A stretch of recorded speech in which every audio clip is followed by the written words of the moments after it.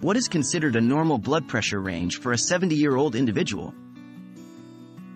Hello and welcome to today's topic on understanding normal blood pressure ranges, specifically for 70-year-olds.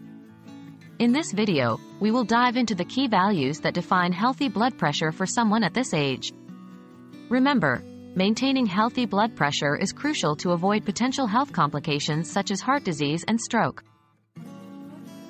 What is blood pressure? Before we get into specifics, let's understand what blood pressure actually is. Blood pressure is the force that your blood applies against the walls of your arteries as it is pumped around your body by your heart. It's measured in millimeters of mercury, mmHg, and is presented as two numbers, for example, 120/80ths of a millimeter of mercury. The first number is the systolic pressure, which indicates the pressure when your heart beats and pushes blood around your body. The second number is the diastolic pressure, representing the pressure when your heart is at rest between beats. Both these numbers are equally important in understanding your overall blood pressure health. What is considered normal blood pressure for a 70-year-old? Now that we understand what blood pressure is, let's discuss what is considered a normal range for a 70-year-old individual. The American Heart Association, AHA, suggests that a normal blood pressure should read less than 120/80ths of a millimeter of mercury. However, as we age, our blood pressure can slightly increase due to changes in the body, so it's not uncommon for older adults to have slightly higher readings. For a 70-year-old, a reading below 130/80ths of a millimeter of mercury is still generally considered within a safe range.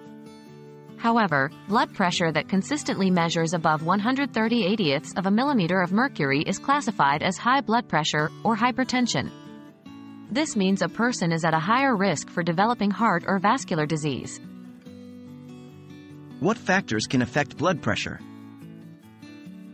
There are various factors that can affect blood pressure. These include lifestyle habits, such as diet and exercise, genetic factors, and coexisting medical conditions like diabetes or kidney disease.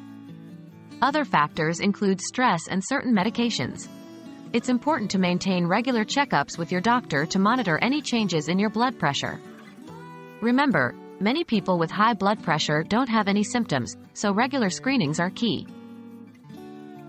So, to wrap things up, while the baseline for normal blood pressure is less than 120/80ths of a millimeter of mercury, it's not unusual for a 70-year-old to have readings up to 130/80ths of a millimeter of mercury.